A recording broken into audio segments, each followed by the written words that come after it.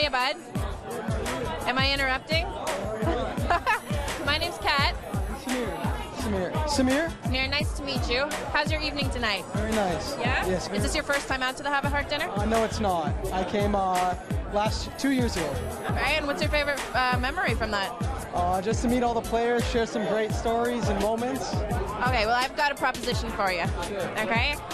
How would you like to interview a player this evening? Oh, that'd be amazing. Yeah, so if I gave you the opportunity, which player would you want to interview today? Oh, by far Luke Schenn. Okay, and let's just chat about it. What would you be asking him? What's his greatest memories playing the game? What's his goals going forward?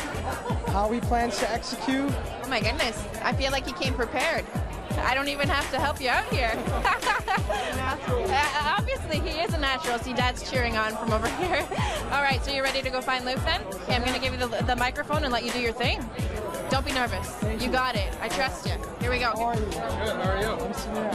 What's up? I'd like to ask you a couple questions, if you wouldn't mind. Oh, you're interviewing me? Yes, I am.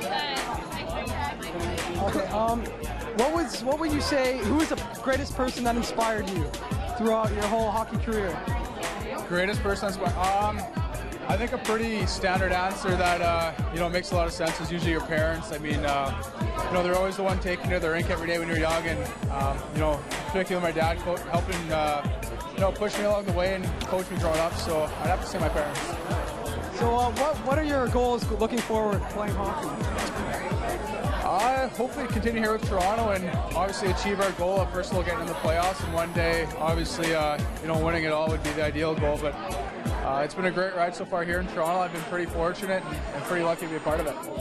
And how would you plan to execute those goals?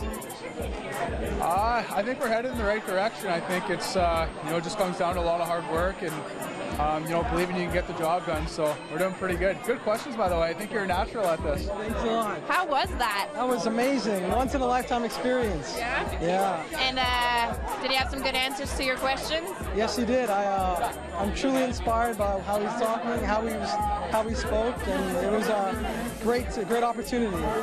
Only at the Have a Heart dinner. That's why you keep coming back. Yeah, that's completely true. Thanks for helping us out today. Thank you.